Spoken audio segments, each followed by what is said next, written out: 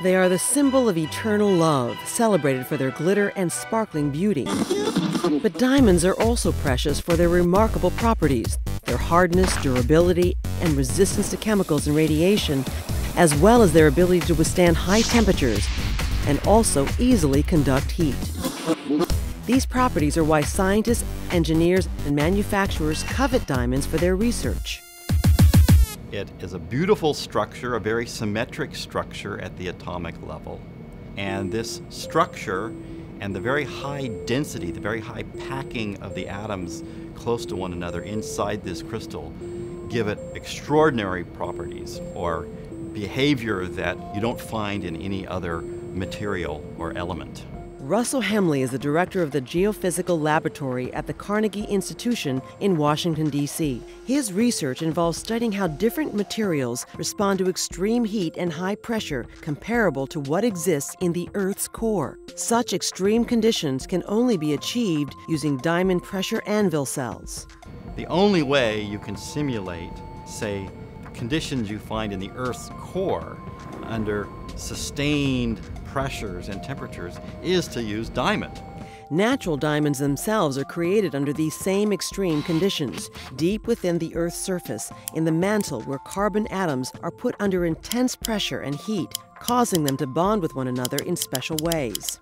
Over millions of years, these atoms form a crystal structure, which become diamonds, and these are brought to the surface by volcanic explosions and other geologic phenomena. You can produce diamond in other ways, but in the Earth they form at high pressures and temperatures in a region of the planet where you would expect that. In the 1950s, scientists applying a combination of high pressure and high temperature to graphite and metal created the first synthetic diamonds in the laboratory. Some fairly large crystals can be produced, but it's very, very difficult and very time-consuming.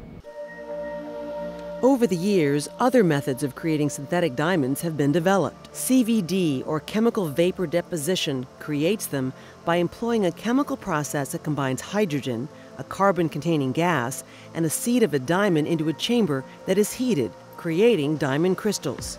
A variation of this is called MCVD, or microwave assisted CVD. It uses the same energy as a microwave oven does, by heating the gases in a chamber to sufficiently high temperatures in order to break down the carbon-hydrogen bonds and assemble them in a perfect crystal of diamond.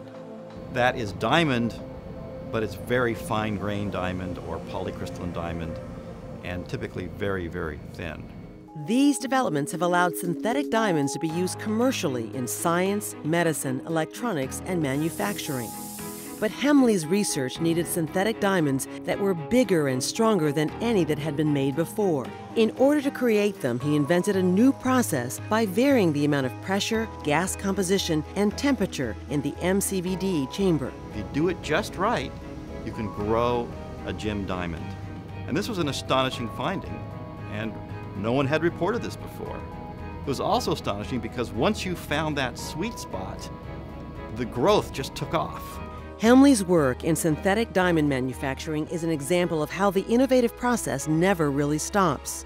By applying new ideas and techniques, Henley and his team have been able to spur additional innovations. Innovation is about serendipity. It's making a discovery and then realizing, oh, it has this incredible possibility that we weren't thinking of. Henley's research in the field of synthetic diamonds receives funding from the National Science Foundation. He has refined the manufacturing process to the point where he now can create gem-quality diamonds with the same look and properties of natural diamonds.